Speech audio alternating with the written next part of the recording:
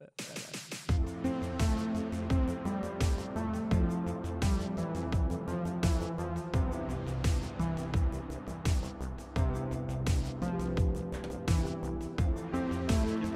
that up. That's good stuff. Privyet, and welcome to a brand new episode of the Confused Breakfast Podcast. Do you remember the pure joy of a trip to the video rental store as a kid? I do. The excitement of walking down the aisles, browsing the names and the artwork, and finally picking out the movie you were going to take home with you. Sure, it's hard to beat the ease of the modern era and streaming platforms where you don't even have to leave your house. But there's something truly special about making that trip as a child, picking a movie out by hand, and having your country invaded before you have a chance to watch it. Oh, man. On this podcast, we revisit and dissect some of our favorite childhood movies from that magical era to see if they still move us the way they did as kids. I'm your host, Mike Schulte, and joining me as always, two dudes who have never cried and never will, Sean Pryor and AJ Pence. How the heck are you? Not once. Now, don't you cry. Not once. I almost did one time, and it was like because I couldn't record Dragon Ball Z as a kid. Yeah. Yeah. But you didn't actually cry, though? Nope. Same exact situation, but it was Pokemon. Yeah, So, nice. yeah. The only thing I have to Ducks. say in response to that, though, Mike, is avenge me! Avenge me! There it is. AJ can do anybody, even Harry Dean Stanton. I was waiting for that. 30 seconds in, we're good. We're in. All right, boys, it is time to introduce today's movie. On this episode, we discuss a movie that tackled the scary reality of World War III happening, a movie that perhaps doesn't seem so unrealistic as of the recording of this in 2022, God damn it. a movie where a realistic, full-scale invasion of America almost happens if it wasn't for those meddling kids. We are, of course, talking about 1984's Red Dawn. Red Dawn.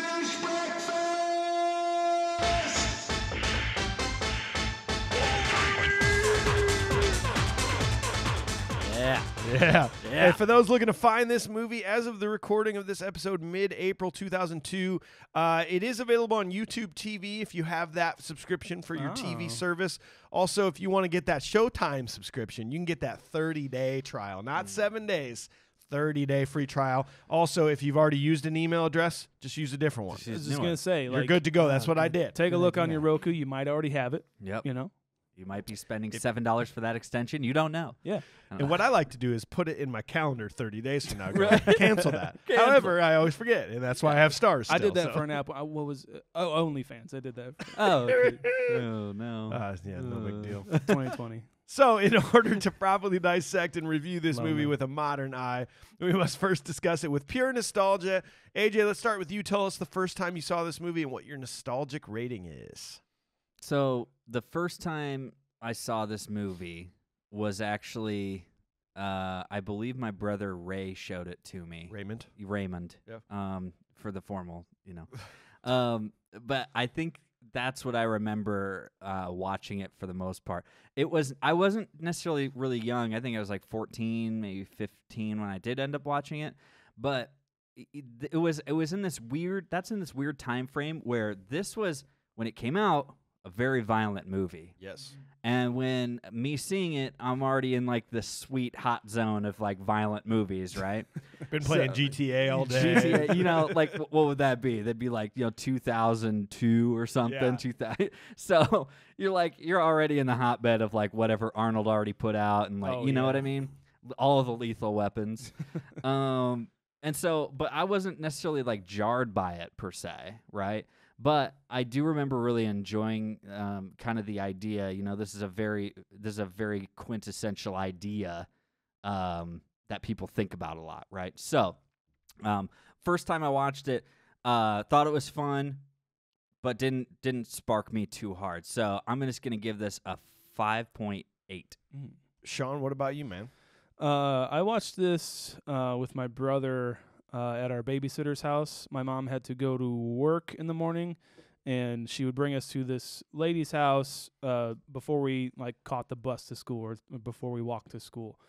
And this old lady, I think you've mentioned her before. We've haven't talked you? about Yeah. her. Yeah, this You is gotta find her. This is one of those movies she showed me, along with When a Stranger Calls, which is a great movie to show a kid, especially when you're a babysitter. I'm just gonna call her Glenda. I feel like she's a Glenda. So Glenda, she had like emphysema or something like that, and would like Definitely Glenda. always cough into like a napkin and like show us what she coughed up. So that's that and Red Dawn. I just God. So Zero? It's so like when I first watched it, I the only thing I remember, and it is ingrained in my mind, and when I rewatched this movie, I'm like, oh, there it is the first scene when they shoot the school up. Oh, yeah. And the kid hanging out the window terrified me as a kid. And you had to go to school. I had to go to after school. that? Like, I don't know what I just watched. A documentary? I don't know. Back then, I don't even know what I thought about it, to be honest. I'm going to say probably a 4. 4 for Sean. Guys, I'm going to blow your mind. I've never seen this oh movie. my god, It's been a while since this has happened where it's not been a pre-planned. I've never seen Yeah. it. man. I don't know why. Because think about it. I was 2 when this movie came out.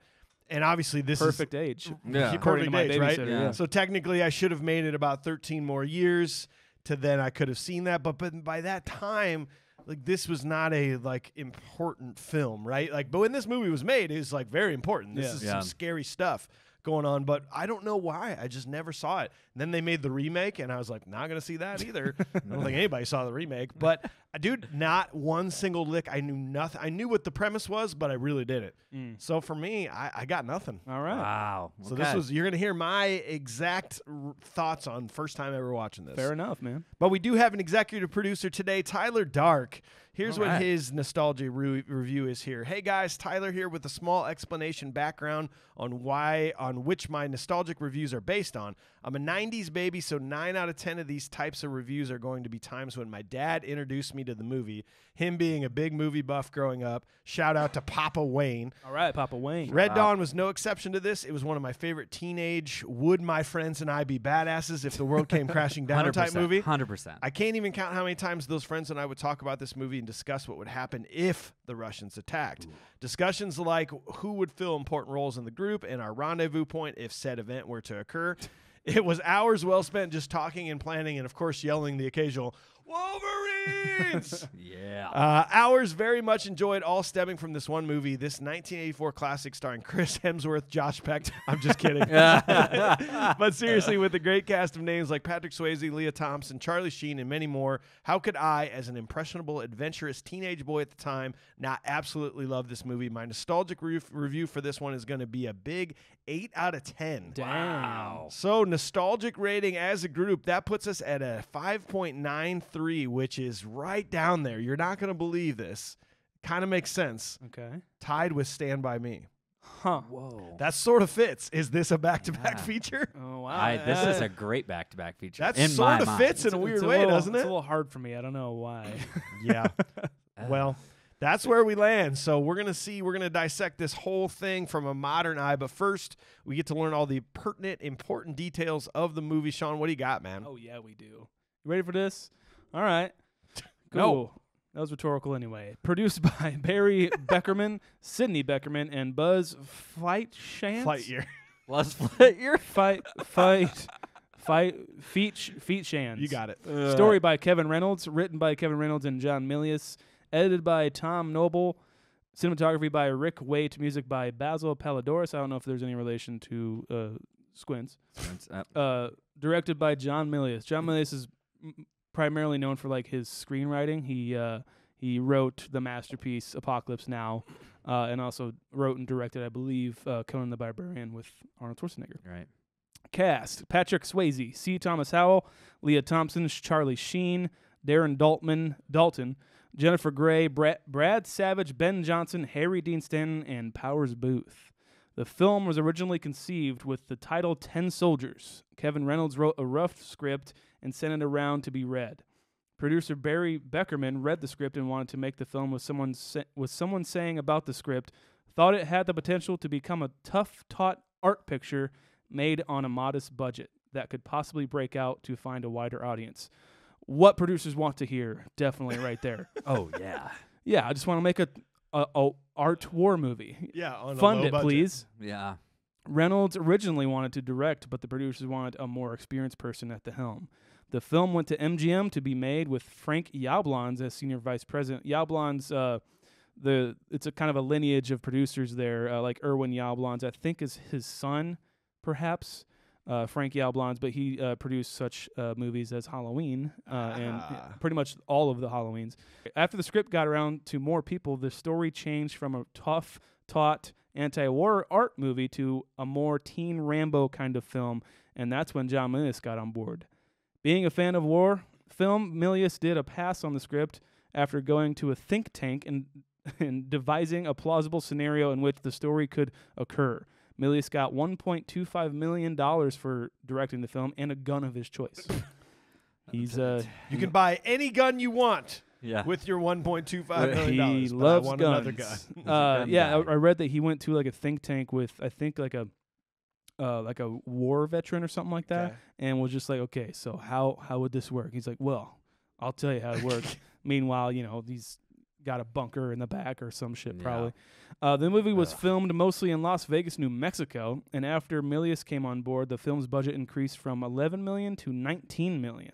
Eventually, Red Dawn was the 20th highest grossing film of 1984, taking in $38.3 million overall. Damn, son. Okay. Wow. So before we get into the full film review, AJ in our next segment does research for us, tells us what the critics and fans alike had to say about this movie. You're right. Did you do your research? You bet. Is this your homework, Larry? Are you ready? Is this your homework, Larry? Is this your homework? Walter! Okay. By the way, I want to stop you. That was a fantastic impression. When you go, Walter, of course it's his homework. Like, you're really fucking good at impressions, by the way. I just want to let you know that. I appreciate that. Walter. Sorry, we're moving on. We're moving on. We can't quote Big Lebowski in this episode. Yes, we can. Well, John Milius was in the Big Lebowski. So Yeah. That's true. John Goodman was based on it. Walter was. So. There you go. Okay. So anyways, it's your favorite time. Oh? Before we jump into the episode, it is the Tomato Meter. Gross. It's so good. You're right.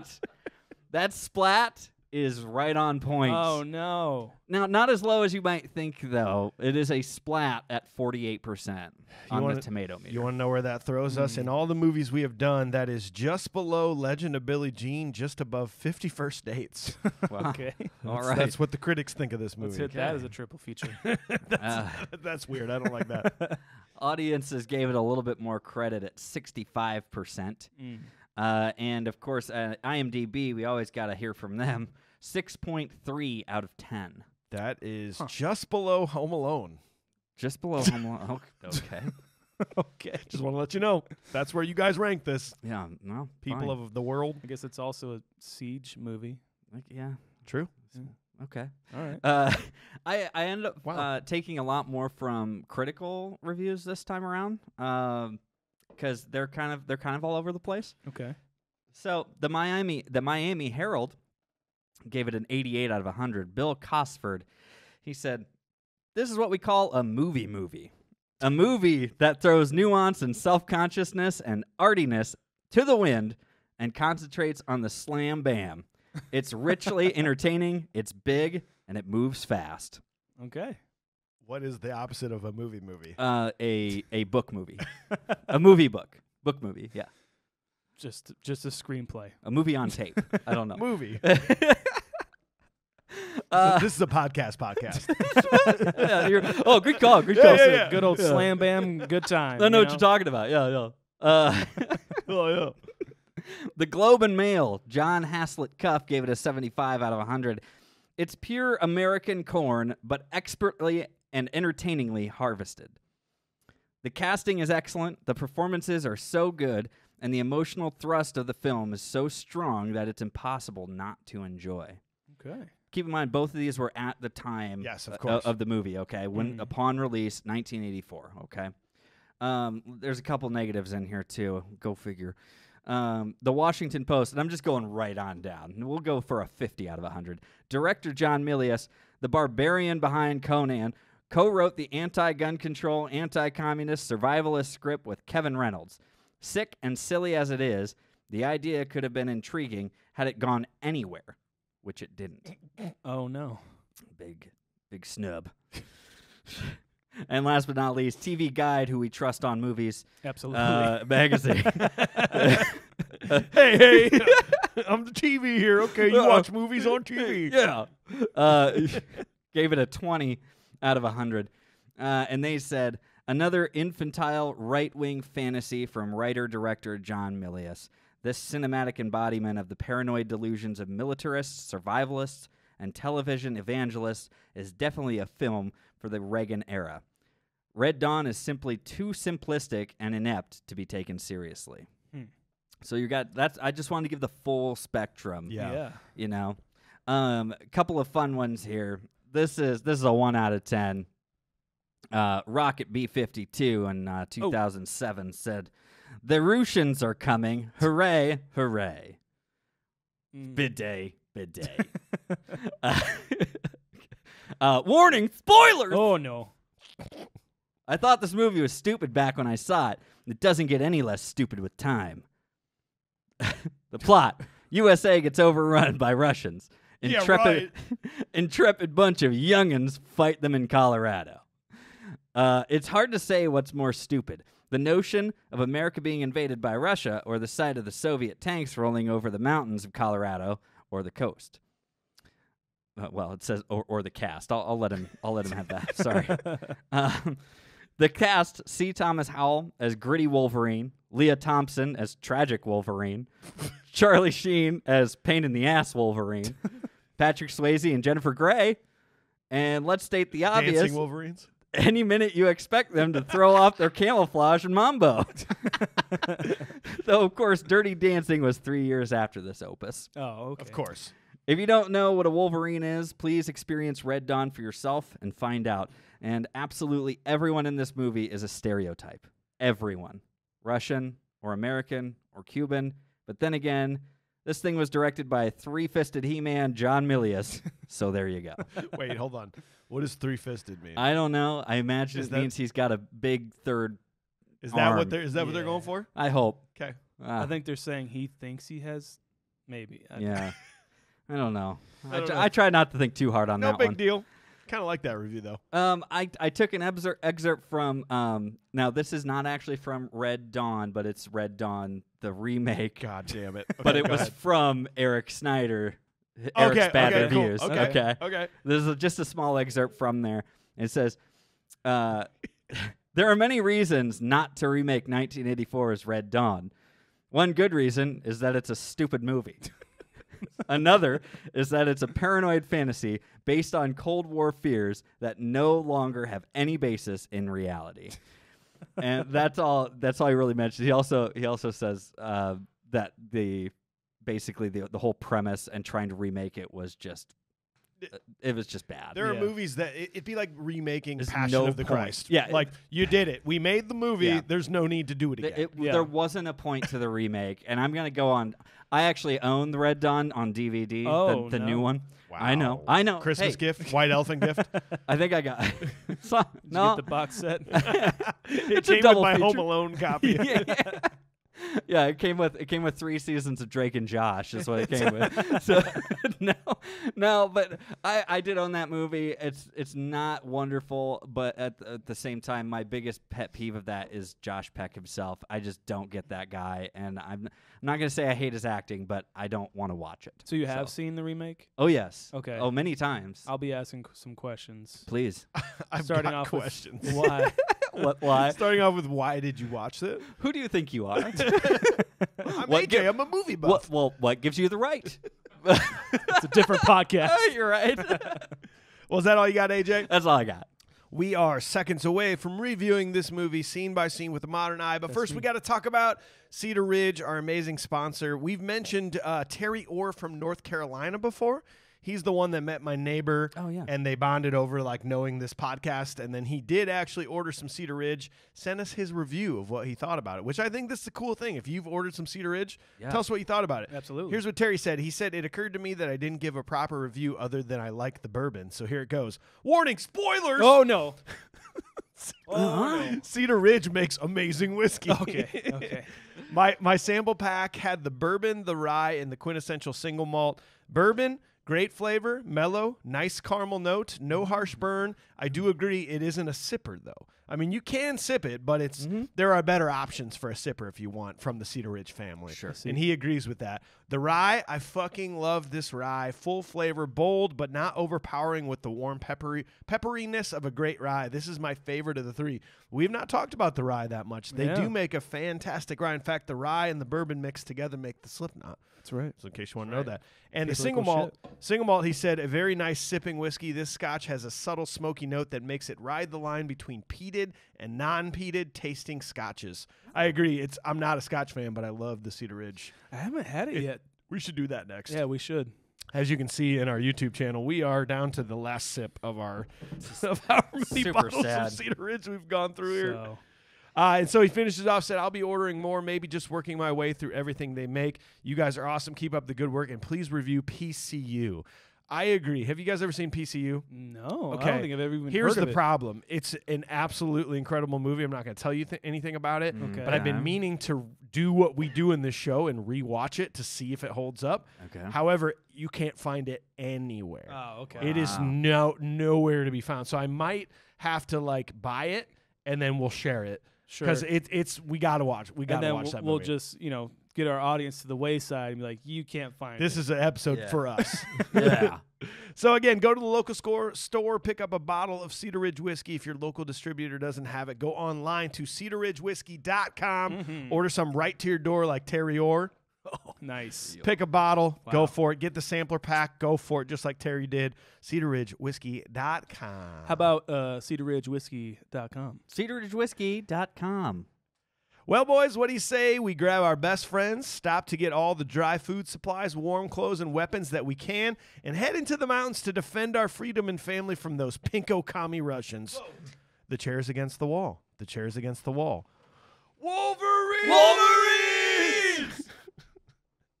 All right, so before an autumn school day in September in a small Colorado mountain town called Calumet, Jed Eckert is dropping his younger brother Matt and their friend Aardvark off at school. While giving a lecture, their history teacher notices paratroopers landing outside of the school. What? Just know with that name. I'm going to keep saying it. The soldiers open fire, and that's actually not his real name, by the way. I think it's like Arturo. Arturo. Yeah, but they call him Aardvark. Yeah. I don't know. The soldiers open fire on the classroom. Matt and Aardvark escape when Jed pulls up alongside their friends Daryl, Robert, and Danny. A Cuban colonel named Bella oversees the occupation of the town. After stopping at Robert's father's gas station to grab supplies, the boys arrive in the mountains and set up camp. Arguments erupt about what to do next. Did the beginning text freak you guys out as much as it did me? No, Sean, I'm going to tell you why it didn't freak me out, because I couldn't fucking read it. It was like, they're like, this happened, this happened, this happened, this happened, movie. Here we go. Okay. All right. I had to stop and go back 3 times just to get the gist of what they were talking about. It does go super fast. But, yes, to your credit, that's a very, very scary, quick breakdown of, okay, this is how this is going to happen. Yeah. Oof, man. And I don't know why, but there's something also even more off-putting about the color of the text. but that really adds to the, I don't know, ickiness. Yeah. Yeah. But yeah, you're like, it's it really does. It breaks it down. Russia has its worst harvest, and then Poland, Right. It's left alone. left alone, which I think is a Yeah, very right. eerie statement to make. We're at the end of best. that. We have all the friends. We would Yeah. never be We're left the alone. best. We've done nothing wrong. Well, but that is the thing, because as a person who had never seen this before, first of all, I'm trying to figure out what that is. Like, oh, geez, couldn't we just... I think I know about NATO. Okay, cool. And then within, 3 minutes, this movie is off like a rocket. It is fucking soars, man. It's crazy how we don't even get to know these characters really. And there's nothing. And I got to be honest, man, this will kind of be, I guess, a little bit of a gripe throughout this whole show for me. Is it so after that text, then it's like you get the title card, Red Dawn, and it looks like, oh, super cool 80s. Like, I bet is Red Dawn dope as hell. All the boys going out and getting drunk and Red Dawn of the Dead is what Sean's thinking. I was like, awesome. Let's go to the mall and hang out. Yeah. But no, it's just, I don't know if it's a good mix of the 80s cheesiness with a serious subject matter. I'm still not sure how to feel about it, and I hope you guys kind of sway me one way or the other. I was sitting here going, fuck yes, Frank McRae's in this movie. No, he's not. like, oh my God. I was really excited to see what was happening. Is that the lieutenant teacher, from the teacher. Last Action Hero? Yeah. He's in a lot of stuff. Yeah. And it was just like, cool. Oh no. He's dead. They just shot him. He's dead. Then the kid died. They just opened fire at the fucking school. It is terrifying. It is a really intense scene. And so when I was watching this, I was my final watch through, I think, and I was in kind of to the end, and every now and again Alicia will she'll kind of walk in or come home from work, whatever it happens to be, right, and sit down and start watching whatever I'm doing, right? And she's like, yeah, I don't know. I guess it's okay. I was like, well, Patrick Swayze. You need to watch the first like 15 to 20 minutes because it will just launch you into this movie. Yeah. And we did that, and she was like, yeah, you're right. Did she then want to see what happened after that? Because it does a very good job of being like, if you happen to just sit down to watch this movie, you're in. Yeah. You got to know what's happening from here on out. I agree. And that's the thing with, like you were saying, you don't get to know these characters much at all, like anything really, and you don't know who's going to be in this movie for the long haul. You don't know really what's going on. I think that really adds. I think that adds to the confusion and atmosphere of maybe it's like they're trying to get that out there to you, maybe a little bit too, of the feelings of how this would happen, and then I also think that it's really strange how you don't see a lot of close-ups on individual characters a lot, other than maybe Patrick Swayze. That's true. You don't see them really characterize like individual characters. Get to know this person because here's a close-up. Yeah, you don't get that a lot. You get a lot of further away shots, longer kind of shots. You know, it's kind of interesting. It's a good observation. I didn't think about that, but I mean, to your point, I do think. To me, like starting it off and not getting any character development right off the bat, and it just adds to the chaos of it. And you're like, well, I mean, then this is Charlie Sheen's first movie, so you're like, don't know who he is. You know, you've probably seen Patrick Swayze in some other movies and stuff like that at this point, but like it does add to the craziness of like. If this did happen, it would just be an instant, you know, and then you would have to like get all that, like our executive producer says, like you would have to get your boys, you know, you'd have to get your family, like what are you gonna do? Yeah. It does perfectly kind of do that, add to the paranoia. But did you guys see? So he's talking about Genghis Khan and the Mongols and stuff like that. Did you see the poster of Genghis Khan? No. Yeah, there's a bunch of stuff up. There's a poster of Genghis Khan, but it's a caricature of John Milius as Genghis Khan. As Genghis Khan. Yeah. So go back and watch it, and it's like a perfect caricature of his face, but in like a Genghis Khan kind of regalia. It does make sense because that is what I would imagine Genghis Khan would look like if John Goodman played him. Sure. Sure. Excuse me, miss, when did the Mongols rule China? Gee, I don't know. I just work here. That's what I wanted to see. Yeah. That's my 80s type of movie. This was like, whoa, this is not the 80s I want to be in. I'm saying, man, like the first time I watched it and that kid's just hanging out the window, I think he might have a bullet hole in his head. He has a bullet hole in his head. It's just super scary, and it's stuck with me forever. It's a very jarring thing, and I know we'll talk a lot about it, but like you said, this was like it was the first PG-13 movie, and then like ever, and then on top of that, like this is when it came out, one of the most grisliest movies that came out. And they said there's like some crazy breakdown out there that says, do you have it? So the most violent movie? The film made the Guinness Book of Records for having the most acts of violence of any film up until that time. Yeah. According to their calculations, 134 acts of violence occur per hour, or 2.23 per minute. Dude, like that's crazy.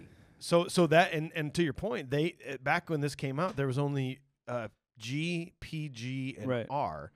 Ratings, and do you know the movie that made them decide? It wasn't this movie wasn't the one that made up the PG-13. Do you know what movie came along? Wasn't it Spielberg? Not Raiders, but Temple of Temple Doom. of Doom. Yeah, yeah. Temple of Doom came out, and He's people were tearing like, a heart out of somebody. yeah. They're like, this is not parental guidance. Yeah, wow. A lot of parental guidance. But also, it wasn't bad enough to be R, though. And so that's how they came up with PG-13. There was actually a movie that was supposed to get the first PG-13 but it sat on the shelves for 5 months. Yeah, yeah. The Flamingo Kid. Yeah, we all know that movie. Everybody knows that movie. Yeah, I watch that every other week. So apparently it sat on the shelves for 5 months. Then Red Dawn came along and just like PG-13. That's so us. when you check that movie Gotcha. out, please be 13.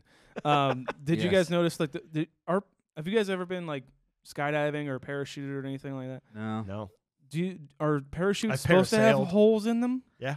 They are? I think it's Just for on like the sides. it's for like guidance or something, or so they can kind of maneuver themselves. I think. I was just like, what? This doesn't seem like a pretty good invasion. Like if you want like troops on the ground, it doesn't seem like a very good Boots method on the ground. to poke holes in their parachutes. It's a good But point. adding to that, a lot of stuntmen got injured in that scene.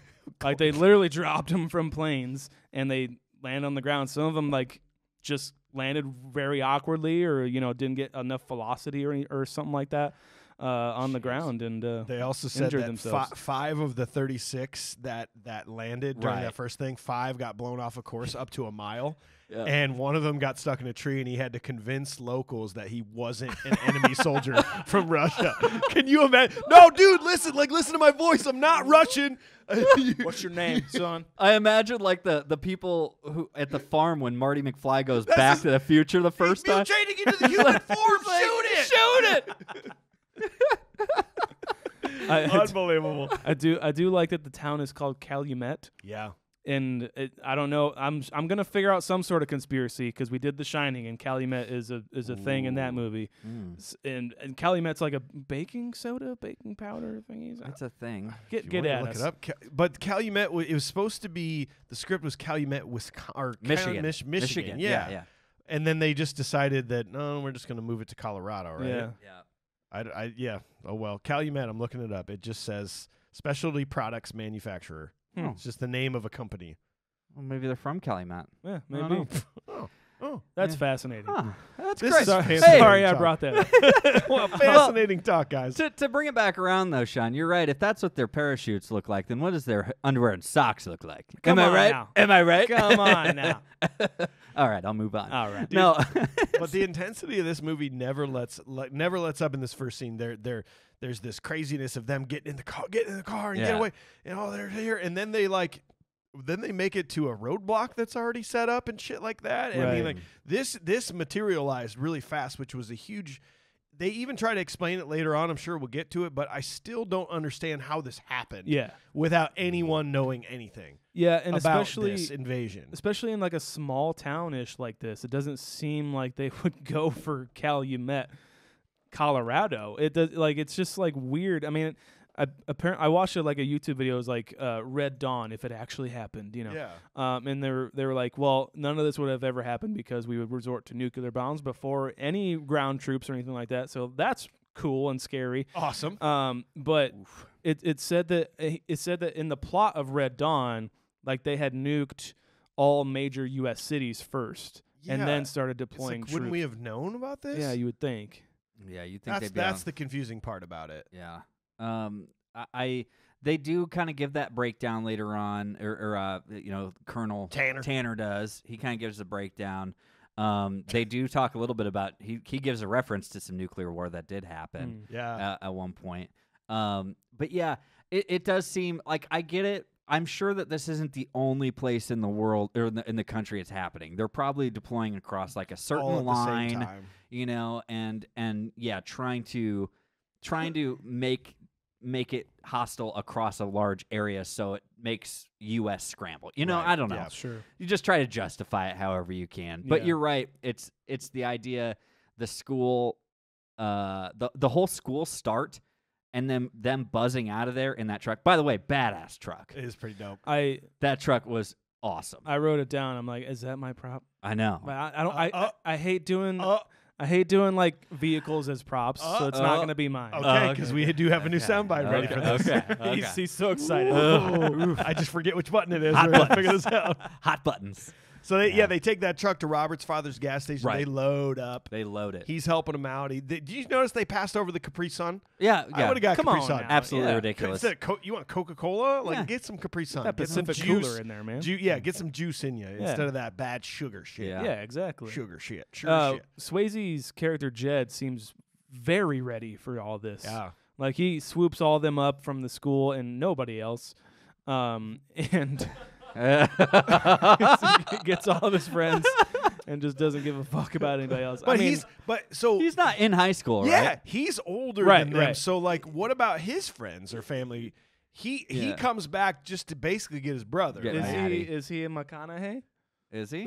He might be. Might be. He might Shit. be. That's what he likes about these high school. That's Never right. mind. But so that's my thought though. Is like he's He doesn't have not. any friends. He's not obviously not going to school. He says I'll be spending my time at the station He's fishing or something. or something like that. It's like Yeah. I don't know what exactly he was talking about. But yeah, that's my big thing is what does he do? Who is he? Yeah. Why is he just and guess what? We'll never know. Yeah. Because they took zero time to tell us about any of these yeah. people. I don't even know if these kids were actually friends. That's a good point. They really aren't. It's pretty much just Aardvark and Charlie Sheen's No. character. I'm Yeah, gonna Maddie. say it. Yeah. Maddie and Aardvark. I don't mind that you say it. I just don't like that it's that. That's Well, his it's, name. yeah, it is. But the other, like, clearly fucking Daryl. Well, they know each Daryl and other. Danny, like, fuck those guys. Yeah, yeah. Danny is They don't definitely fit in at all. Danny's definitely outside of this, Yeah. right? Daryl is in class with Maddie in the beginning. He's the class president. He's a class president. Very important. And by the way, so I'm gonna get to that in just a second because I need to comment on class president.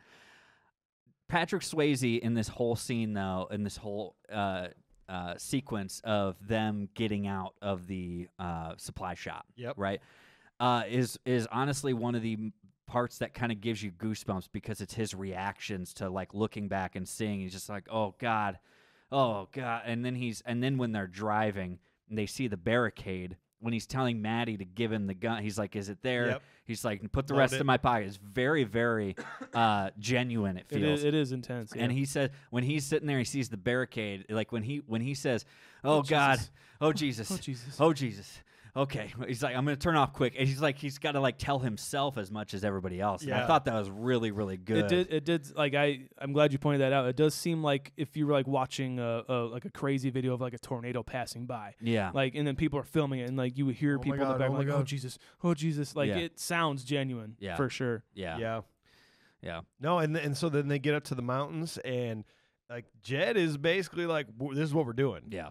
But I get it. I see both sides of that because the other kids are like, what about our families? Like, why are we being selfish and being up here? Mm-hmm. So I'm siding with them, going, yeah, let's go. But then Jed's like, your families want you to be alive, Yeah. and going back to town, we don't know. That might kill all of us. I'm with Jed too. Yeah. Like, I'd be the guy in the middle. Who would you be? Would you be an automatic?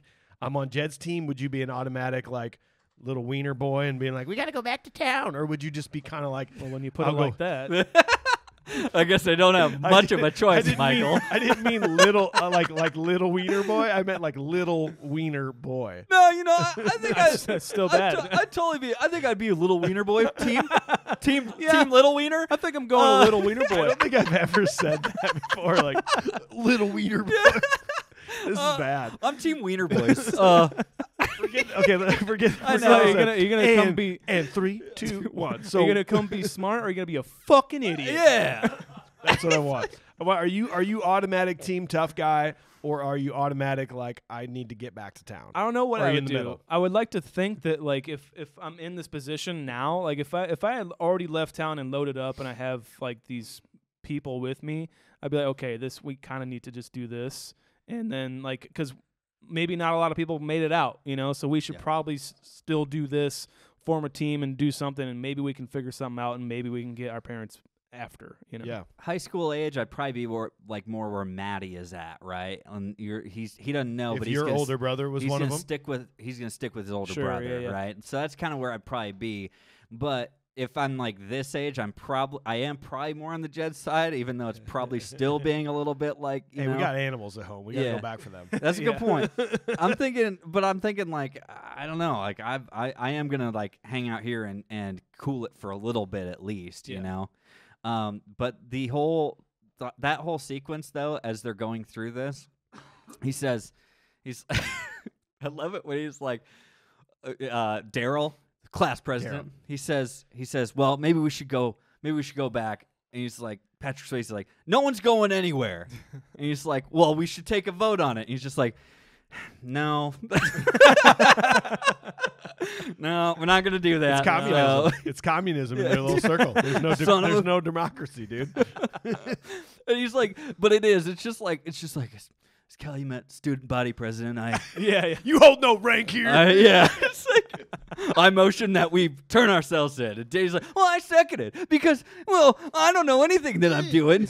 And it's like you're the worst person right now, Danny. What a hell of a fight and scuffle they get into. He's just like, well, no, and he like takes like a half a second, and then throws the beer can at him or whatever it is. And then they scuffle over the fire, and throws him down. I'm like, damn. Yeah, that was the most realistic part because they're like, it's like you're standing in a fire. Yeah, careful. Okay, so I was just watching their feet in that fire. I'm like, oh, okay, we're good. Okay, we're good. We're good. Yeah. Ugh. All right, so let's move this on. So while hunting deer, Robert makes a kill. A few weeks later, Jed, Matt, and Robert slip into Calumet to see what has happened in their absence. They learn that the town has been conquered and find their fathers at a communist re-education camp. The next morning, the group goes to the ranch of their father's friend, Mr. Mason. He informs the boys of what's been going on in the war. He asks them to take his granddaughters, Tony and Erica, with them. Meanwhile, Daryl's father, Calumet's mayor, collaborates with Colonel Bella. I don't know if you guys noticed, but I'm pretty sure Milius would not let this happen. But when they're shooting that deer, the scope on that gun I think is backwards. Oh I don't know if you guys noticed. I didn't notice. The big end was where his eye was. I'm not sure. Maybe he was sick that day. He's like, just get the shot. He got it. Get the shot. Just hurry up. I highly doubt. I did not grow up in a small town. You guys grew up in small towns. You probably know people that hunt. People that listen to this show probably hunt. Yeah. I highly doubt there's ever a case where anyone has drank the blood of the deer they unless killed. They've watched this movie and then like wanted to try it out, but then got deathly ill after. Can't you get really sick from that? I'm pretty sure. I can only imagine that you're drinking the warm blood. And Charlie Sheen's description does not help. That's kind of salty. It's like eating a steak when you got a nosebleed. It's like, oh. What does that even mean? God. Oh. Oh, no. But there are, like, I thought this was a joke. I was waiting for them to be like, oh, dude, no, just kidding. Don't do it. And We he need you, does it. actually. But I told you I did a lot of Native American studies in college, and there is a sacred bond between when you hunt an animal and you kill it, and you need to honor that animal, and a lot of times it's doing something over the animal, perhaps even taking some blood and making war paint out of it. But like drinking, it just seems like irrational because you probably want everyone tip top shape. So like cut to him drinking the blood, and then like they're having a battle of their life or something between some Russians, and he's just like, dude, dude, maybe just like burping and farting. Hold on a second, Robert endures a mega change though. Like they're like, you'll be a different man. And at first I'm thinking this is just That's mentally, true. but maybe he like seriously got true. like a rabid disease. He does become fucked like with his shit. He does become like the most rabid He one does. of them. It's just, I imagine him being like, He got rabies. It's like later on, they're like watching the Russians walk by. It's like, everybody quiet.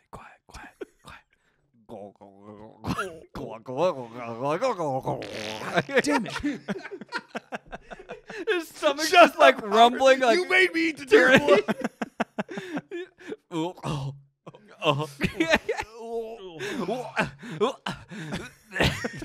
Are you good, man? Get up. There's no time to puke. Is there anything so Russian as the thought of like a re-education camp? Like that just feels so Russian to me of the old days. Like, yeah, we're gonna get everyone, and we're just gonna play tapes of talking about how the U.S. is bad, and just have them sit in a yard. Well, it's just, it's weird that they had all the propaganda ready to go.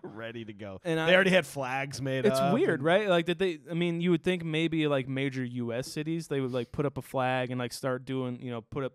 Wasn't Lenin? And didn't I see like a poster of Lenin? Was he like in power at the time? So could have been. But I'm the walrus. Donnie, please. Jeremy, please. But yeah, no, it just seems like they would do that for like major cities, not like, we need all of our troops and all of our guns and tanks and stuff deployed to Calumet, and also we need all of our posters and all of our merch and stuff like that. set up some shops. Set up the merch table at the re-education camp. so that way on their way in they can get your gear. Come get your koozies. Re-education koozies. We got your re-education lunchbox. Don't miss out on your re-education sneakers and sheets. Like, what are you talking about? So Russian to me. This is awful. We got our re-education Russian koozies for one shoe. Peanut shells. One shoe. Peanut shells. Get your peanut shells. They're not even peanuts. God damn, this sucks. What did you guys think of the dad? Harry Dean. Yeah. What did you think about this whole interchange? Well, that's not their dad. That's not their dad. No, that doesn't look anything like them. I was really hoping you had something. No, I got nothing. I'm just saying, like, no, that wasn't him. You know what? Just in my opinion, I don't think he had kids. I'm gonna be honest with you. I don't think that's it. They all drank deer blood. They don't know what the fuck's going on. I love Harry Dean Stanton, so I do yeah. love his scene for sure, and I believe every moment of him. Yeah. As opposed to, I guess, maybe him being their dad, but it's like one of the best lines of the movie is "Avenge me." It's what's better, the Wolverines or the Avenge Me? Wolverine's definitely more iconic for sure, Yeah. but it's just Harry Dean Stanton, man. You can't go wrong with him. He's definitely the tough dad. I took my boys hunting a lot, and I was tough on them. And he even says, he's like, I was hard on you boys.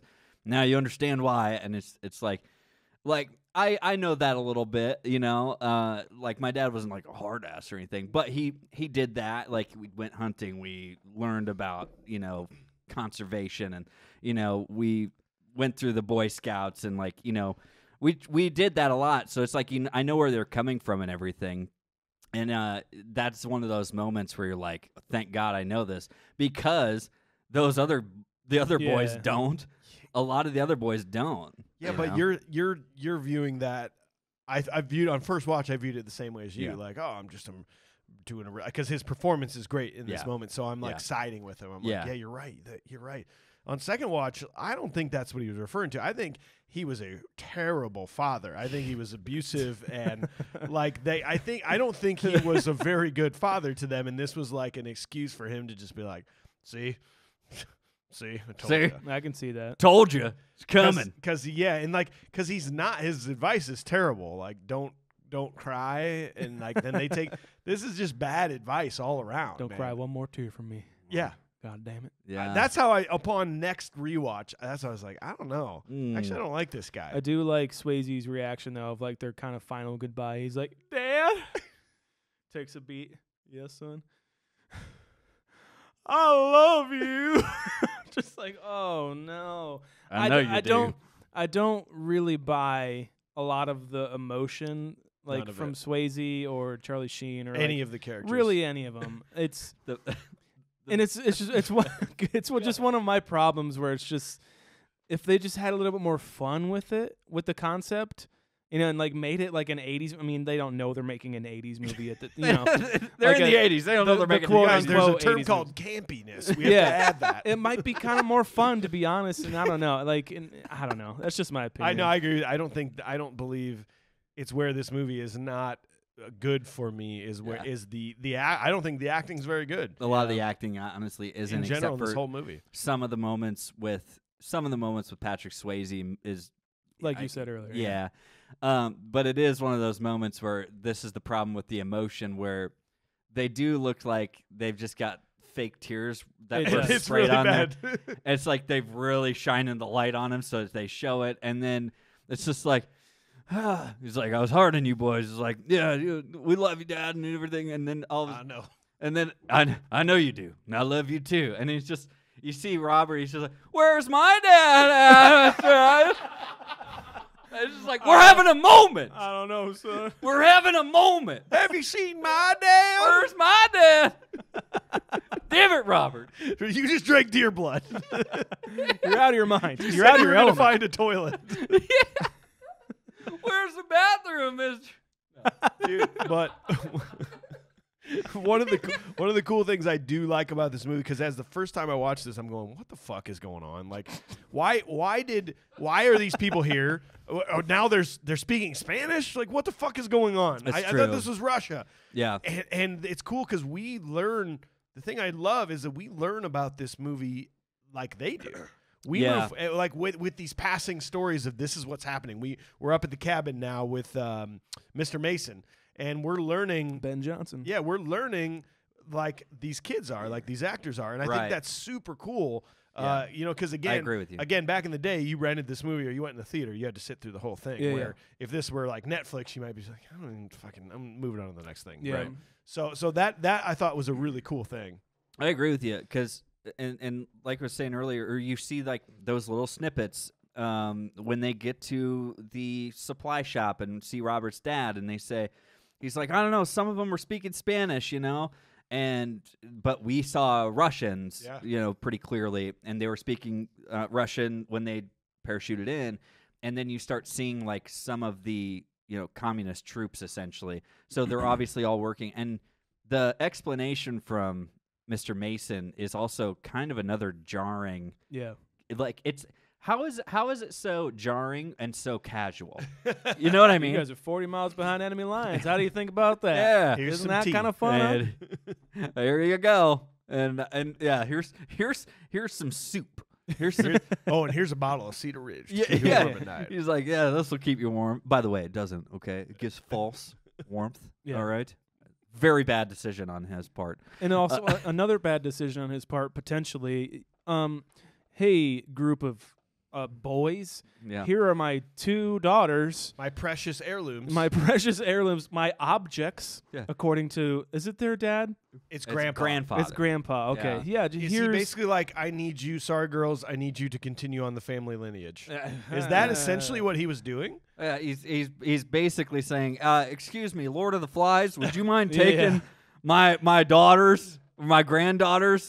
But dude, here's the fucked up part. Why? They come back to this place later in the movie and they've decorated for Christmas and it's just this beautiful home. That's right. Why the fuck did they send their daughters out into nothing? Yeah, true. They're just like, come on in, we're listening to Christmas I was music. thinking maybe it's like a Hans Landa kind of thing in Inglourious Bastards, like where they get like checked up on. Maybe for like if that's a story, good point. Okay, like I don't know if they want their daughters or their because they're not seen as the grandparents aren't seen as a threat, so they're Right. just letting them stay there. and maybe they don't want them to be subjectified. Is that Subjected. Subjected. Subsidized. Yes. subjectified and objectified in the same thing? And I like it's either that, okay. Otherwise, it's Mason sitting out in a rocking chair on his front porch, going back and forth with the polishing his gun, and it's just like Russian soldiers drive up, and he's just like, "We don't take too kindly to your kind around here," and that's what they got to deal with, like on a weekly basis or something, like you say, like the check-ins, and maybe he got one, and he's just because they were hiding. Yeah, you're right. Well, and they're if it's communist, then he's like, "Well, this is private land. Get off." I don't know how it works. I don't know anything about communism. There's no rules yet. No cell phones. No either. rules. Internet Gotcha. gone. Facebook not there. Yeah. Don't know how they communicated. Did you guys have subtitles? Yeah, I did. Yeah, on a couple watches. Okay. The version I watched, I didn't have any subtitles. Okay. So maybe you guys have some insight on like what people were saying when I didn't understand any of it. Because there was like the beginning scene where they're like in the town and at night and they're having a battle. I'm like, oh, they're speaking a different language, like the Cuban and stuff like that. I'm like, it wasn't that long of a scene. Wait, are you kidding me? Like there was didn't nothing. even have. I had nothing. Oh, wow. Because the real version tells you what they're saying in Spanish. And That's what I thought. And so, but like, I hadn't watched this movie in a while, so I'm watching the beginning. I'm like, oh, well, it's just a short scene. I'm sure like we just are supposed to like be left ambiguous or something. But then later on, there's a whole like 3-scene arc of like the commanders. There's some important stuff going like, on there. I'm pretty certain I'm supposed to understand this. I like that you're just kind of sitting there almost like with like ready to take notes and just like pulls out his Google Translate on his phone. Okay, I well, I guess we're just not going to go back. We're not going to go back to I hope the boys have something because I don't understand. Yeah.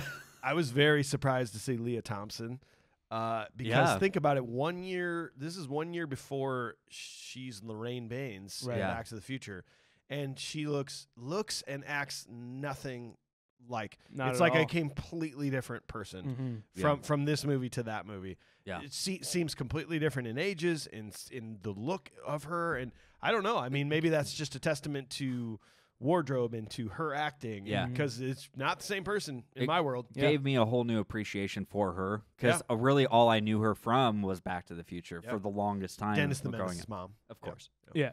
I think I'm ready for Punchable Face. If you guys are, okay. Oh boy. Okay. Okay, go. Are we sure? Let's just do it. Okay. Hit it. If we were on a train to go punch a face, I'm on board. That's what I'm talking about. That's the soundbite. All right. All right, I'm going to go for it. Lane Smith, Mayor Bates. Oh, 100%. The coach for the fucking Hawks in the Mighty Ducks. Yeah. And the lawyer, My Cousin Vinny. Vinny. Yes, does he always just play the fucking sniveling like? It seems like it, man. Doesn't it seem that way? Yeah. Wasn't he the dad and son-in-law too? Oh, I think you're right. You're right. Yeah. I don't know. I was thinking about a way to like tie in him. Like after this is over, he moves to Minnesota to get away because his son died and he still wants to coach hockey and be around young kids. And I'm like, I'm not going to go there. I'm going to punch him. Punchable face for me. There are some good ones, but I think that's my punchable face. So I'm with you. The problem is, and the reason why I might let this just overrule is my vote for it was because I can't even think of his name. That's why. But it's the guy Brachenko. Is it Brachenko? The old Russian guy with the big ears? No, the guy who comes in late in the movie? No, the guy, the short guy. The short guy, Brachenko. With the hat? Yeah, the guy that comes in the end, his name is Fart Stevens. Fart McAllister? Yeah, I mean, we could probably just say all of the Russians have punchable faces. Well, so that was definitely the guy for me who's most punchable because he's just the most like little rat-faced dude that just like, well, I'm just here to critique everything. Yeah, when he walks in on the parade. Yeah, he's like, yeah, this parade's not too good. You need your barriers back a little further. Yep. And everything he was doing is only critiquing. Yeah, I didn't know what he was else saying is going on. at all. There you go. Just pointing and yelling. Exactly. So that's all you need to know. That's all you need to know, man. So if we're talking Lane Smith, then that's fine. Okay. I'm good with Lane Just Smith. because sniveling man. Yeah. Good at being a dick. And apparently his son is the same. Yeah. So there you go. Yeah. Oh no, he's more of a politician like me. He's not really. Apparently he was. Yeah. Oof. So the next day, the group sees a Russian patrol of 3 soldiers and kills them all. In reprisal, Colonel Bella orders the killing of several of the town's residents. Matt witnesses from a distance. Among those killed are his and Aardvark's fathers. No. In retaliation, the teens continue their guerrilla campaign, dubbing themselves Wolverines after their high school football team's mascot. They ambush multiple Soviet and Cuban patrols on different occasions. This is probably my favorite scene of the movie, to be honest. This patrol scene of the 3 like tourists, basically tourist Russians, kind of like. Yeah. And I didn't know what they were saying too, so I was just like, yeah, they're just saying tourist stuff. Oh, so this my God, we need to talk about this. We need to talk about this. Okay. This is really important because Sean, you're not qualified to sit at this table. You're not. You're not. Jeremy, did you watch this at all? This is very important. Actually, let Sean finish your statement on this scene, and then we'll explain to you what happens. Well, so I mean, basically, they're out there taking pictures. Like, this is a cool national forest that we're looking at, and then they just spot the girl. Yeah. And then they get ambushed. And then they all die. Yeah. I have to say, like, the pictures that they're taking of each other, I can envision this in some sort of black and white, like showing up in some sort of history book that these pictures are taken. Yeah. The way that they're standing and the way he poses with his gun and everything. Moments before they died. But faces of death. Faces. But the fact that you didn't catch his spiel of like reading the sign I figured he was. I mean, I could read the English on the sign. But he couldn't. So he says, he basically is like, they're like, look, a monument, and it has writing on it. Yeah. And he basically goes, oh, I know how to read English. And You knew how to read it. Go read it. And read he it. reads the whole thing, but it's wrong. Like, Okay. he basically is just making up stereotypes. He's like, here, a great battle of American Indians, and Teddy Roosevelt defeated the Indians. But he was using the numbers, but they were wrong. But they were wrong. They were slightly wrong. He'd say like 34,000 instead of 35,000. Yeah. 1906 instead of 1908. It was I thought it was awesome. I Just think a weird little detail. And it's very funny because they're also kind of almost making fun of him along the way too. He's like, yeah, you know it, yeah, you studied, yeah, you He's go the ahead, private go of the ahead, group. you read it, yeah, tell us what it says. And he's just like, and then he says, oh, great battle here. One of the greatest battles in American history of the Great Plains, and la la la, and then they But just it like, does say Great Plains on there, so he gets certain words right, but not the whole thing. and I think that's why it's so funny, but it's also very smart. Yeah. You know, and then they say that again after that they're like, oh yeah, whatever, okay, and then they try to take pictures with each other, and he's literally telling him, "Is like, hurry up, you idiot! Like, take the picture. I'm tired of standing like that kind of thing." But this scene is so incredible to me because it does what we fucking do on this show. It's humanizing the goons without us even. This is what we would make up. Like, we'd be like, all right, I'd like to envision, the Russians get a day off, so they go up to the mountains and they got their cameras and they want to take photos from when they go back home. It does this. That's what really it does. Yeah, that's true. These movies would, if this were a true like pro-America patriot, none of this shit would happen. They would have just gotten ambushed. Yeah. They wouldn't have spent time on this. And that's why I love this scene. This is one of the best scenes, I think, most important scenes of the movie. I think it's my it is favorite very scene important. for sure. And I'll spend my Patreon money somewhere good instead of ripping this off of where I ripped it off of, so I can get some subtitles in my life. But you're right. It does humanize him, and I think that like people came after John Milius for this movie, just being like, "You're such a warmongerer," and he's like, "No, this is an anti-war movie. This is I don't want Clearly. this. I really don't want this." And this really does humanize them, and that's what makes it more heartbreaking to me, because you can tell like that that there's a point where the Russians are like, "Oh, I think we're outnumbered in this," and and they get scared. And there's no music during this scene. It's just. And I don't even know if they were ambushing them or if they were just kind of hiding and they had pulled up at that moment. They did. It's just an unfortunate, like, kind of what it seems to be like a war thing, because you can't let them go. You can't let that guy get on the radio and say anything, because you're going to be dead after that. And this starts their Yeah. Wolverine revolution at this point. They can't turn back. Yeah. It's a really cool scene. And I just the scene after this, too, we're at the campfire. And Charlie Sheen's next to Leah Thompson, I believe, and she's like, "I'm not doing your fucking dishes," or whatever. And he's like, "Well, why aren't you doing my? I thought you loved doing my dishes. You're a girl."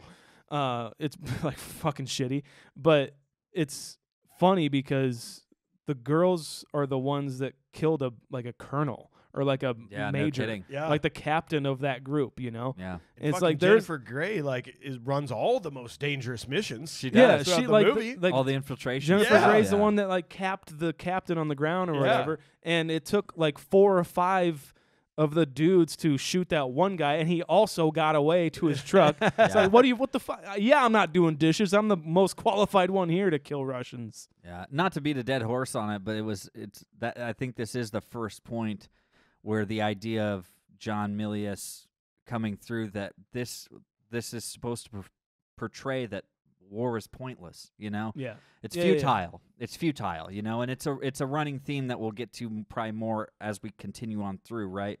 And it again, the humanization in a very sad way is when that last guy gets to the car and he's trying to say, he's asking for God, he's not asking for anybody else. And Patrick Swayze comes up. So the gun that he uses is what I'm going to take as my item. Okay. It's a Colt Peacemaker. Hold on a second. Ooh, here's a prop. What do you got? The Colt Peacemaker, it's Jed's gun that he was passed down from his grandfather. And but the researching that, it seemed that that gun is a single action revolver that you have to cock it every single time you shoot that gun. One of those. Yeah. So that's why, you know, we'll talk about it later. You're kind of you seeing see westerns like Cool Hand Luke. And Yeah, stuff. yeah, like Cool Hand Luke, where they got it. You know, they're basically firing their gun, For sure. kicking the hammer with their other hand. You have to cock it every single time. Is what I'm trying to say. Yeah. And so the idea is that he sees him, they look each other in the eye, and he consciously pulls back that hammer and has to, and then has to shoots let go of it, and has to let go of it. And that, again, you feel for that guy in that moment that you're like, this is it. Oh man. So it's a very, very intense scene. Very heartbreaking, intense prop segment. I love it. I'm gonna take the Star Wars hat. Perfect. There we go, Oh, baby. man. There we go. All right, then I'm going to complete the wardrobe. I want the Wolverine Letterman jacket. Yeah, The that's a Letterman great one. jacket. When they're Hell playing football yeah. later. Yeah. Hell yeah. Yep. There is more humanization too of the Russians too when Jennifer Grey's character gets up and drops a bomb off inside of that building. Sure. Yes. And like the Russian guys dying on the street, and the other guys like calling for help, like this is my friend, and you're what? Yeah. I mean, like they don't show that in typical wartime movies. They're not going to show that other end of that. And the Russian guys, they're just there. He said, "Yeah, bring your friend." Yeah, like Hey, you want to bring your friend? Like I'm he's- stuck here, so like Yeah. maybe we can meet and fall in love. You know, like Yeah.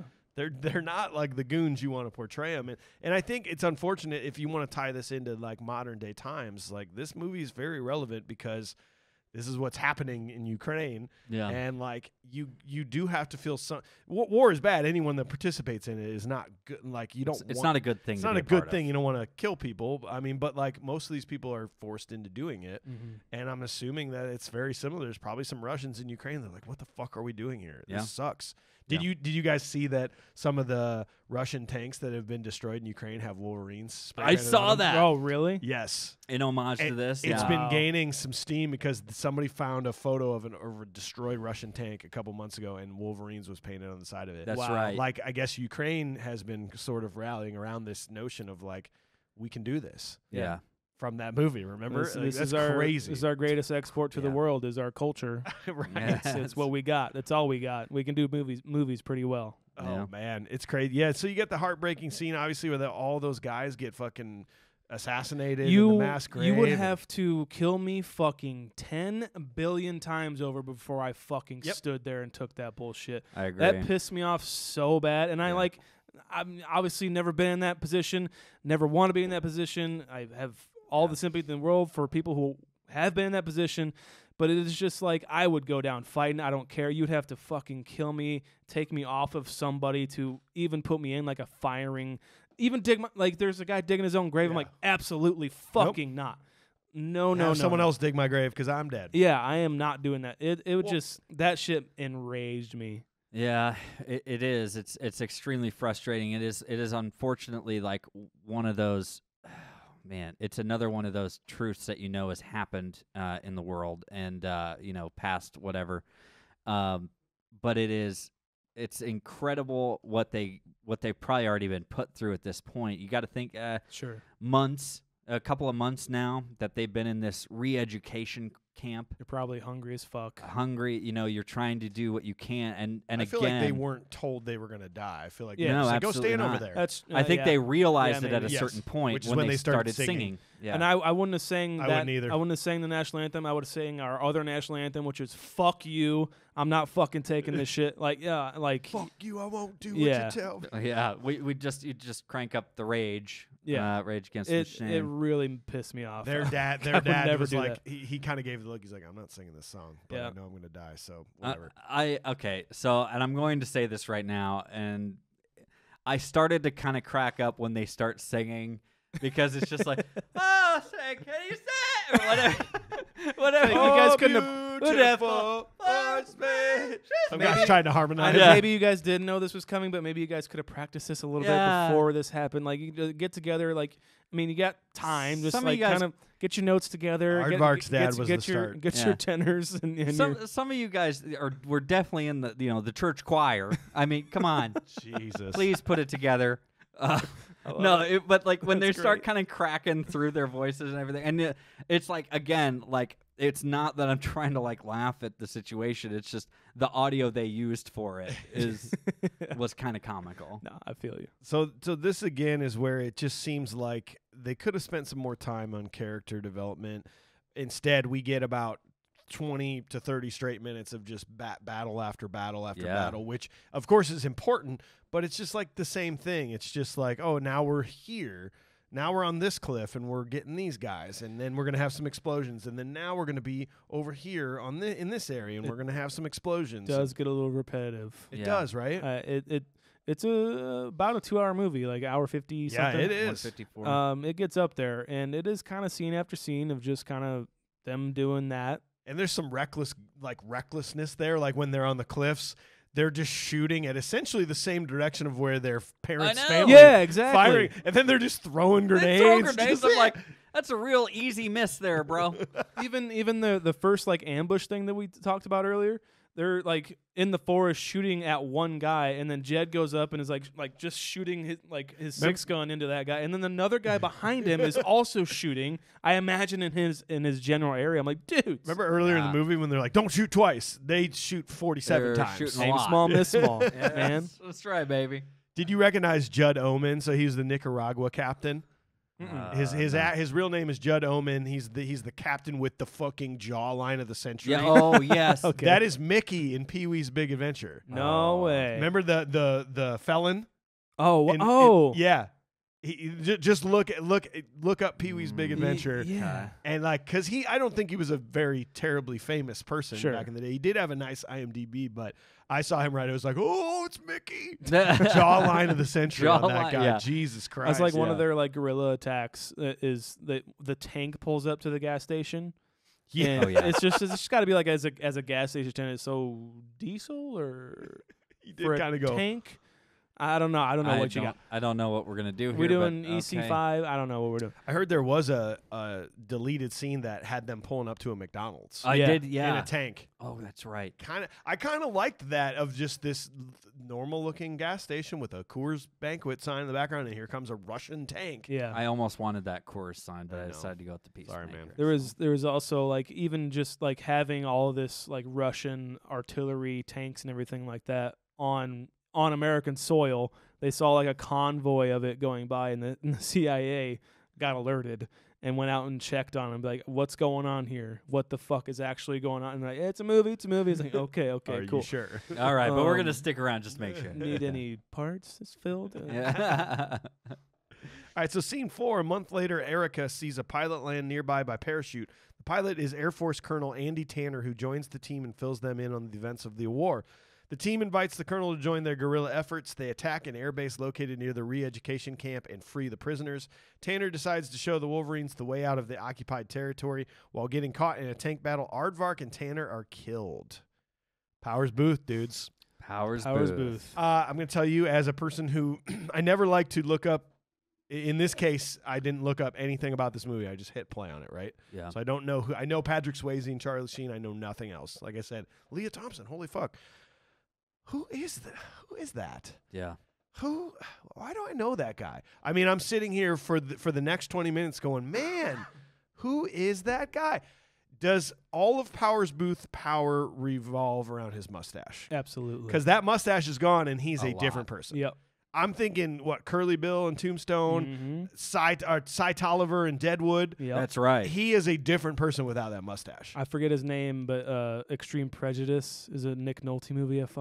By Walter Hill. He's so good in that. He might be demustached in that. I'm not sure. I don't know, man. Sin City. He was in Sin City. That's correct. Yeah. He is a great the greatest actor in this movie. I agree. I think he's the best part in this movie. Absolutely. Are we too like him and Leah Thompson? Yeah, go ahead. Yeah, I mean, we're here. It's a weird thing. I don't understand it. It's a weird thing to sort of even have in the movie because there was more to it, and they shot it. There was supposedly a love scene between Powers Booth and Leah Thompson's characters. Yeah. And didn't like test audiences say, yeah, test that's audiences, not cool. They didn't like the age gap and everything like that, and aptly so, I guess. That's kind of gross, but Leah Thompson, she said the whole reason she wanted this part is because of that love scene. Like she was like super into that. Into Powers Booth or into the idea of Just this the part being in the movie? Just the idea of it being in the movie, and it was my least favorite part of the movie. It's like, just, what is this? It's such a weird like kid thing. Like she like gets flowers like And that, well, like, scurries off. Now let's fuck. again, Like, right? It's kind of Jesus. the reason I think the way I can think of it, or the reason I think that she might have wanted that, is because I think it's more character development for her. It's more her She's growing up and becoming, making her own decisions, that kind of a thing. And you're right, but beforehand it seems very childish the way she acts with him. Yeah, right. But there are 5-6 other dudes her age that are They could grow up together. How and about he's that? he's he's fresh out of his family, like is still there, I guess, right? I mean, this is pretty. I don't know. I guess you can't decide who. World War III will make you do weird things, I guess. There was some stuff about Powers Booth.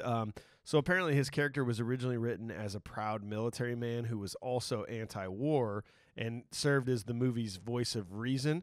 Booth was less than thrilled when the character was made into a less complex, more conventional warrior. So you can feel those hints of this, like, I'm a smart man. I don't think war is great, but I've been in it. Yeah. And I know what I'm doing. You got those hints, but it doesn't last long. Like when he says all that hate's gonna burn you up. Yeah. It keeps me warm. Keeps you warm. Those are the hints that I think Powers Booth wanted more of. He wanted to be the man that came in and helped affect these kids. Yeah. To be like, you're going off the deep end here, boys. Because their first it's like Jed is showing him like what they can do. Is like showing him like his new car pretty much. She's like, oh, check this out. Look, watch the claymores in the trees. Like, and then you can see what's his name? Sorry, Tanner. Powers Tanner. Booth? Yep. Tanner. His reaction is like, oh yeah, you guys are. I guess you're good at killing. That's Mom that's would good be for proud. you. Yeah. I can definitely see that, and that would have been a lot more interesting, I think. Yeah, right. I mean, that was the aspect. I think what he really wanted in the original script, but Yeah, and again, when he's walking away and Danny looks up, the youngest, I think, of really everyone there is like, "Are we doing good?" Because he doesn't know, Yeah.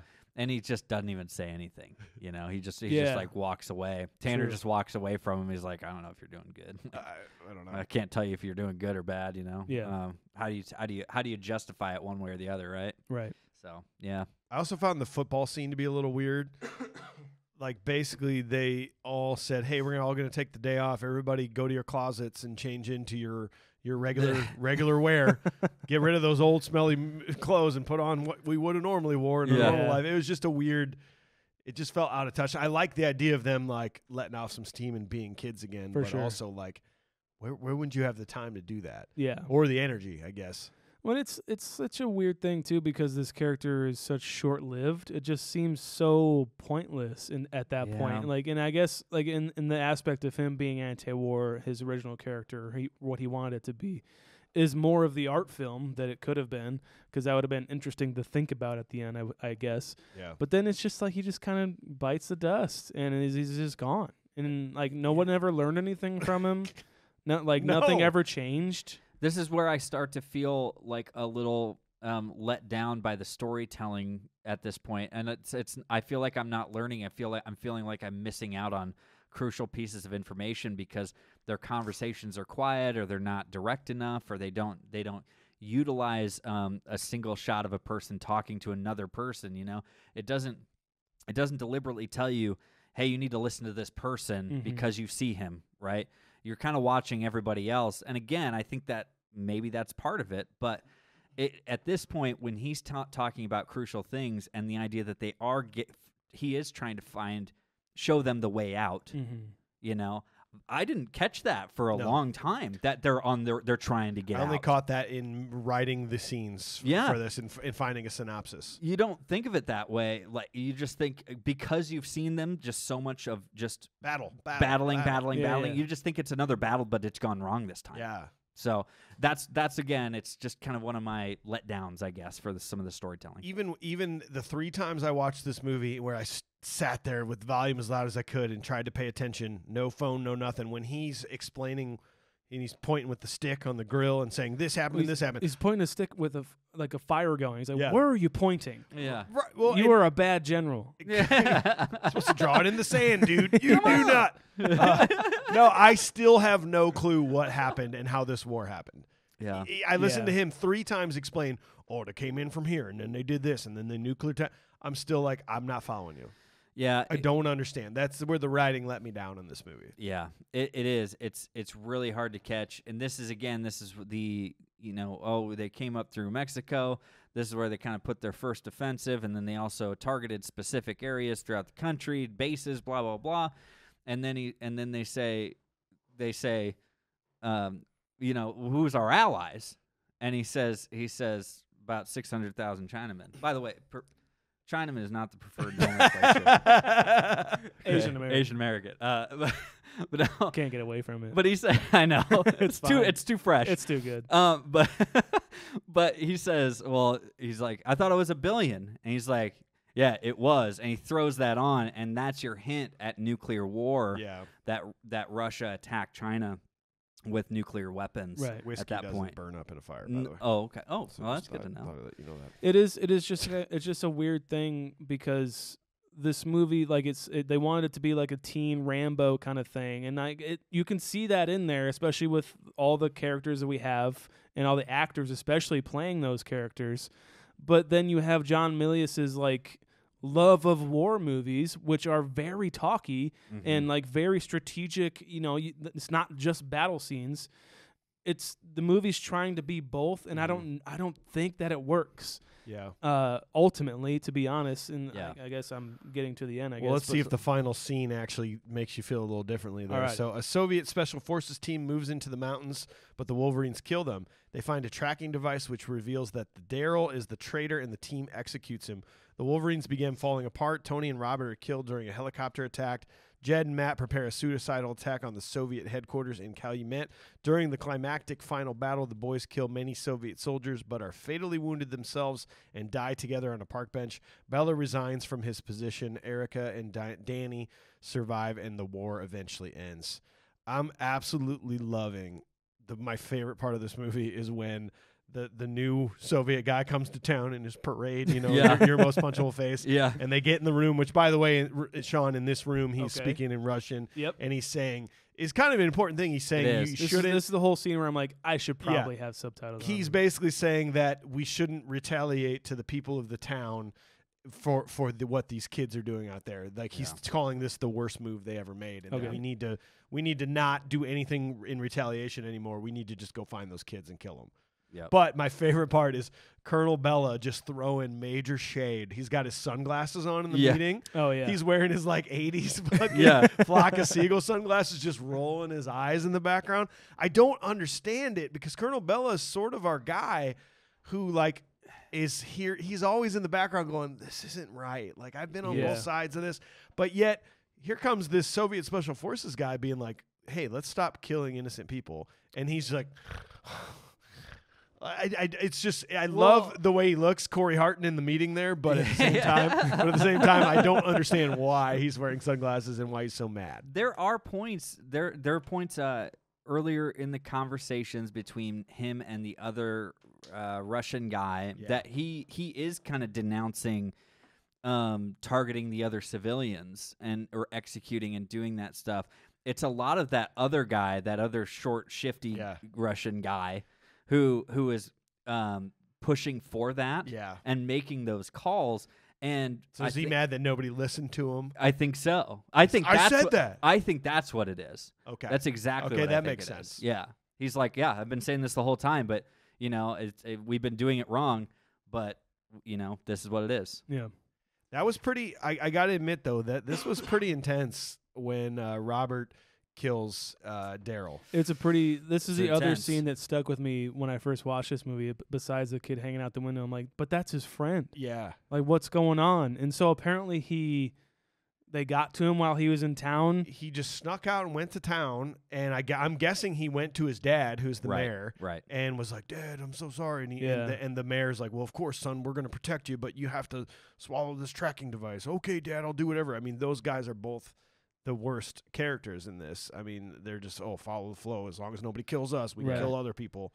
It's a shitty. Daryl from the start is a pretty unlikable kid, and he does this. I mean, he makes this decision. It is tough. It's tough because he does fall in line, if you will. You know, he is a part of the group. He is participating at this point. And then he's like, "Oh, they made me swallow it," and so then I'm just sitting there thinking, like, "Well, just shit it out." It was yesterday. It's probably take a little time and it might hurt a little bit. Just pass it. Drink some deer blood. just drink a little bit more deer blood. It'll get your guts going. How great! How much of a flow you had when you drank that? Yeah, exactly. And it's just like, I think that's the best. That would have been even better than, killing the Russian you captured and everything, is that you just left a big old steaming pile with your tracker in it. It's just like, oh, dang it. They got us again. It's right around this corner, sir. He called the shit poop. This is why I think we are the best podcast ever, because there ain't nobody who reviewed Red Dawn and ever came to that conclusion. Yeah. AJ, thank you very much. You're welcome, guys. Well, I just think too, like, did you get? Speaking of poop and butts and stuff, did you guys? Was there a line, like when they're talking about the other Russian that they have captured? Was there a line that you guys heard where someone said, "Rub a butt on him"? Yeah, like a cigarette. Oh, I thought like a dart. Talking about smoking like just, a dart. taking their pants down and rubbing their butts on him. Maybe just Mel Gibsoning him and just sharding all over the guy. Why wouldn't you say rub a cigarette butt on him? Yeah. Oh, that's just not what you do. You know, it's called. You don't do that anyway. You see Leah Thompson just with a dart hanging out of her mouth. They're like, somebody's got one. Just fucking just rub it on his face. Rub a butt on him. Rub a butt on him. Well, I think they had to kill him. It should be. They had to. They had to. They need. That's when you need. Oh, sorry. You want to throw a joke I in was there? just gonna say Go should ahead. be Robert, since he's got the shitty butt from all the blood. There it is. Sorry. Okay, go ahead. No, that's why if you're talking about a group of people that are doing this, that are living in a time like this, you got to have a Robert. You have to have a Robert, the guy that's just fucking off his hinges. Is like, I don't give a fuck.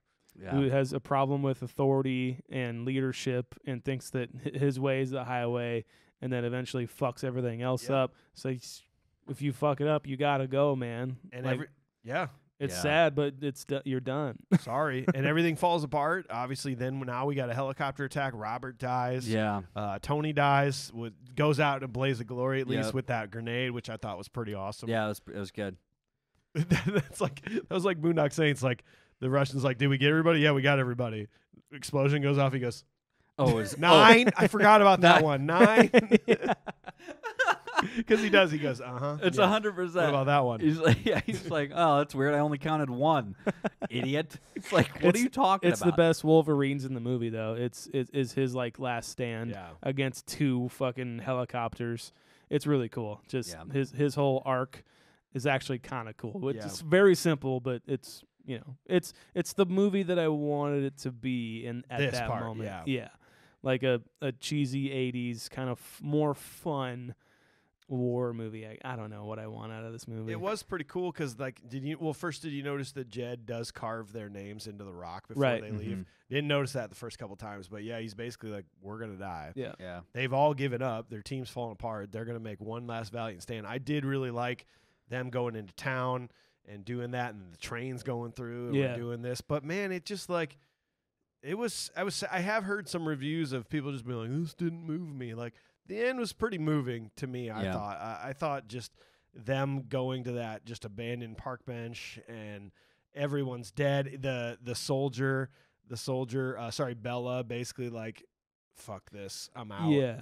That was also kind of confusing to me too, where it's just like, so now you have a change of heart. I know he was kind of building. He was building to it throughout the entire movie, but it was just, so now you're just gonna lay down your arms with like this. They just ambush your whole 2 guys ambush your whole camp and pretty much killed 80 guys compared to them. Another helpful point, Sean, was the letter he was writing to the love of his life. Gotcha. Where he's speaking and thinking in Spanish. He's like, but he's going through and he's saying, he's like, I don't know why I'm here. It's been so long since I've been warm and in this cold, desolate place. And I think the same thing about Iowa right now. Yeah, you're dang right. I don't know why it's still lasting this long in April. It's still windy. But he's like thinking about her, thinking about being home, thinking about when he was a kid, and that's what kind of comes to light.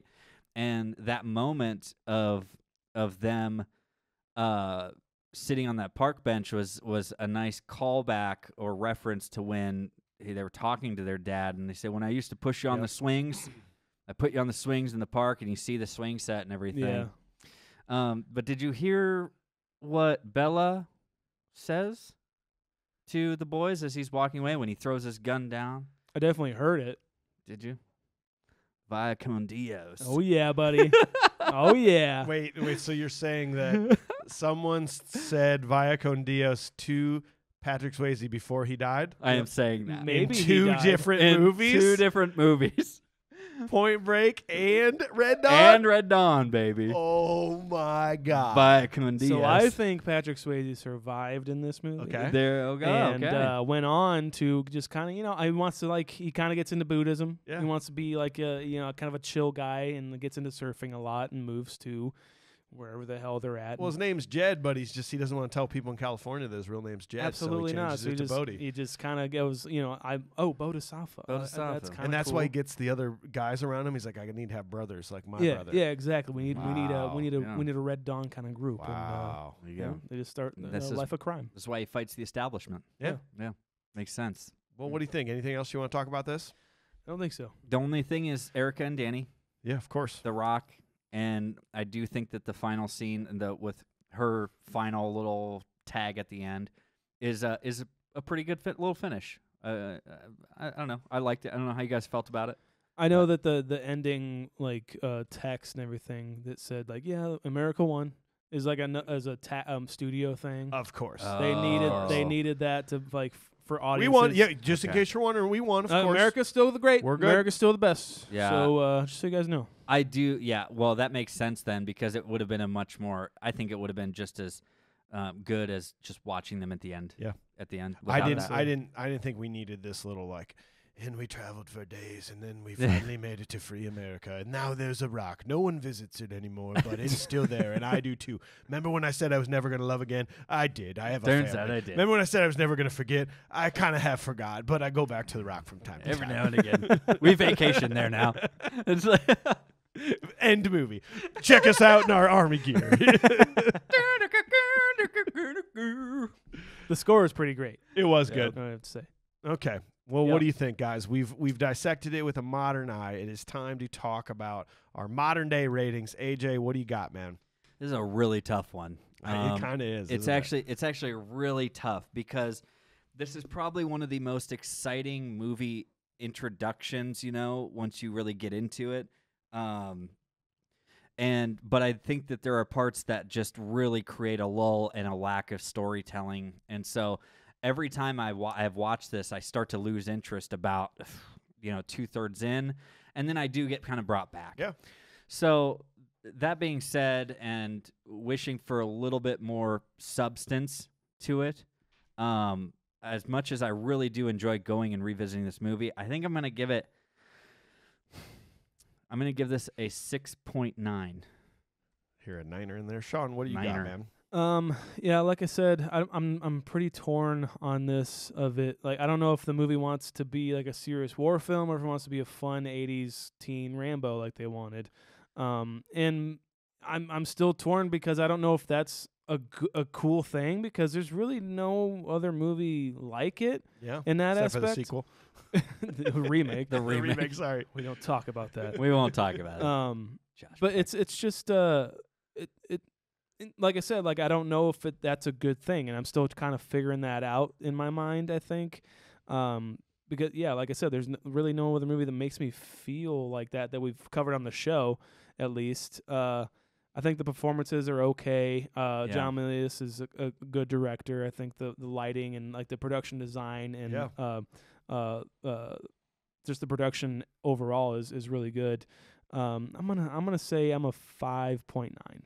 5.9 for Sean. I wanted to love this. I'd never seen it. I watched it the first time, and I fucking hated it. Like, I was like, this is dumb. I wanted to give it a slightly above 3 Ninjas score. That's how bad it was. Wow. But then I watched it again, and some things became clearer to me. I saw where they were going all of a sudden. I'm like, okay, this isn't some rah-rah, go America film. Otherwise, they would have shown us winning the war. There wouldn't have been this humanizations of the Russians. Colonel Bella, Tanner were the voices of reason here, and I loved their characters. War sucks. There are no winners, and this does not praise anyone as winning this war. Everybody loses. So I do really like that aspect of the production. I love how they didn't use any CGI. Yeah. There was they actually did everything that they did there. It looks good to me. Nothing's cheaply looking. However, I'm not sure I'm gonna watch this again. It's just okay, that was good. So that's I'll say 6.1 for me. Tyler Dark, his modern day rating, he says, as children, our attention is drawn to the most exciting parts of events like explosions from mortars and battles we've only witnessed through films. And as adults, those memories still ring clear to some of us today, but we find ourselves struggling to remember the finer details in between. Rewatching this film as an adult, I found myself noticing all the hardships and dire times the Wolverines had faced. They were only teenagers, still in high school, and yet they were thrown into situations worse than they could have ever imagined. Inexperience and being forced into making decisions lead them to horrible consequences they didn't think were possible. The fact that a sudden war theme is still relevant from the day this film was produced to today is disconcerting. Production of the film was well done for the time. Producers made do with what they had for props. Damn it. I almost got it. And achieved as close of an accurate representation to the weapons and uniforms as they could. Little fun fact, the Russian machine guns they use are just M60s with rings glued to the barrels to make them look like DSHKs. My modern day review score for Red Dawn is a 7.3 out of 10. I still love this movie. So that takes us a group score of 6.55. And for a modern-day score rating, that's a little low on our thing. It is just above Tremors, just below Speed. Okay. Wow. Wow. It's right there. It's in those movies where you're like, okay, it's not the best film I've ever seen in my life, but it was fun. Speed is the best one I've ever seen in my life. I don't know why I think you did give it a 10. So I don't know. It is now canon. That is the rating of this movie as we get to our full ratings of every movie ever made. We hope you enjoy this episode. Thanks for taking time to be here with us today. Tune in next Wednesday. We have a deep dive into Spaceballs. Oh, yeah. Finally hitting the Mel Brooks train. People have been yelling at us. Some more Rick Moranis. From day one. Can't go wrong. John Candy and Rick Moranis. Dude. Oh, my God. Are you kidding Both our me? saviors of this podcast. Are you kidding me? And we're going to follow that up with our first directly picked executive producer movie, Basketball. Oh, yeah. It's going to be a fun one. It's a fun one. Yeah. Haven't seen that in a long time. Neither have I. And if you're new to the podcast, go back. This time last year, we did a mini bite, American Gladiators. How about you check that out? That was actually kind of a fun one. Yes. We dove deep into the American Gladiators. We talked about the games. We talked about the gladiators themselves. It was a fun one. That's another home from school sick watch that you have to talk about. Always. So, you got to listen to that one. It's so much fun. America Wolverine. It's American Gladiators. All right, thanks for listening, guys. Please stay in touch with us by following on all of our social media platforms at Confused Breakfast on Instagram, Facebook, and TikTok, and Confused Be Fast on Twitter.